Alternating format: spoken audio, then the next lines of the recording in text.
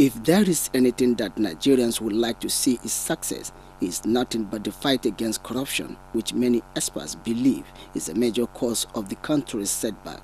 This is the reason the fight against corruption is carrying more weight, with academics joining the crusade in their own way, as measures to combat corruption were highlighted at the 16th inaugural lecture of Nasarawa State University, keffi.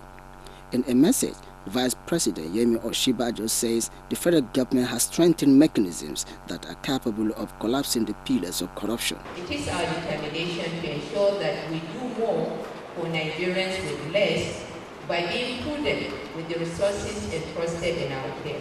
The submission of the inaugural lecture was that ground corruption must be tackled. For us to actually have a headway in this nation, we must attack high-profile corruption.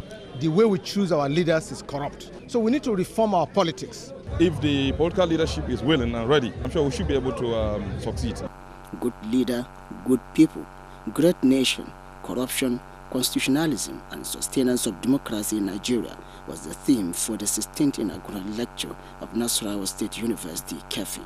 From keffi, Suraj Abdullahi, NTA News.